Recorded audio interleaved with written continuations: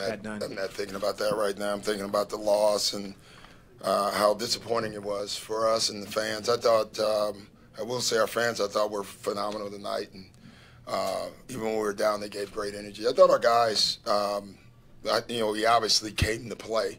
I didn't think we played very well offensively. And, though they shot 50% from the field, I thought a lot of that was from our bad offense. So for me, that's really disappointing. Doc, when you look at this series as a whole, what do you think, besides Blake injury, were the key factors for your team?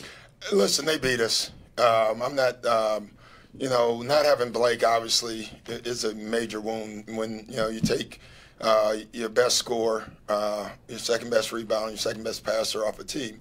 But give Utah credit. They won the series. We fought our butts off.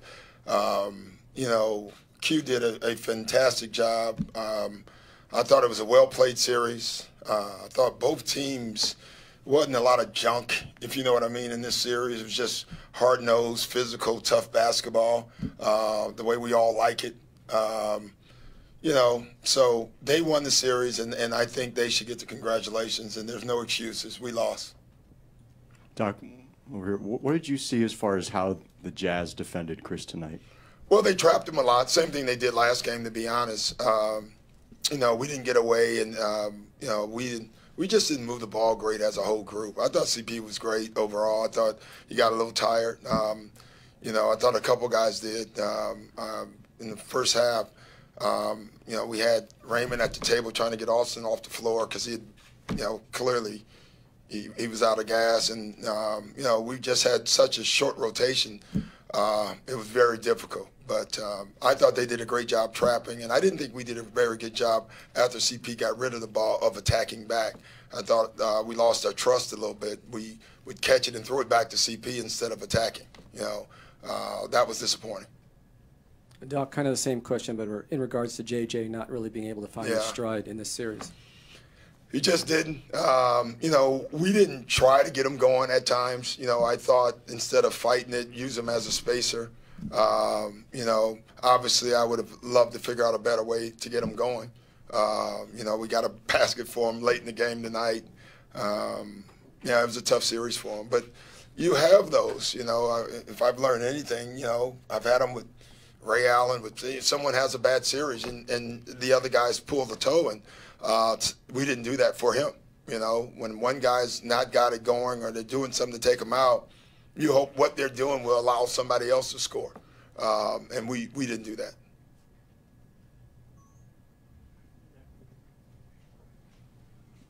Did Chris tweak an ankle in the third? Yeah. Yes is the answer.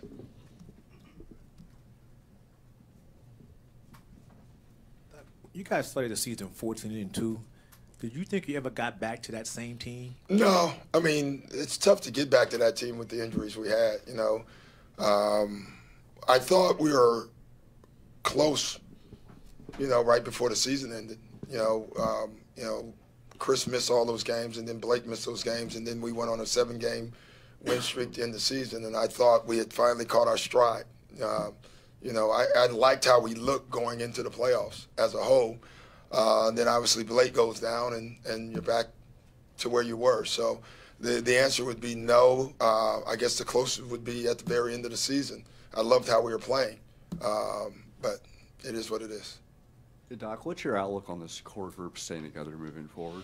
We'll figure that one out. I'm thinking about the loss today instead of the summer. I'm sure everyone will have their own suggestions. We've been reading about our obituary for about 3 months now, so I'm sure everyone will have that. With regards to that obituary that you were just talking about, there's been so much focus on that this season, the playoffs. How much, if at all, do you think that was on players' minds as they were trying to deal with this? I really don't think it was on their minds much. I don't know that personally. As a coach, it wasn't on my mind at all. What does that do for us? We have the next games and stuff like that. So I think it's a great conversation for everybody outside our locker room. I don't think it's a conversation we're having in our locker room. I can say that. Thank you, guys. Appreciate it.